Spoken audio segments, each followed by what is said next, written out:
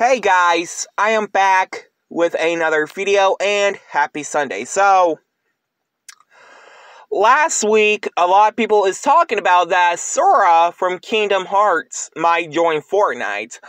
I mean, let's not forget there was technically there is Marvel characters like Magneto from the X-Men, which I do not like the brown cape on him. It doesn't go well at all. But here's the thing.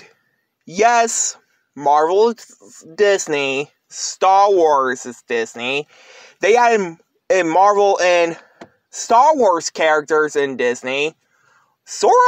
I don't know. I mean, yeah, they added other video game characters to the game, like Chris and Jill from Resident Evil, Isaac from Dead Space, Ryu and Chun-Li from Street Fighter. But do you think Square Enix should allow to have Sora in the game?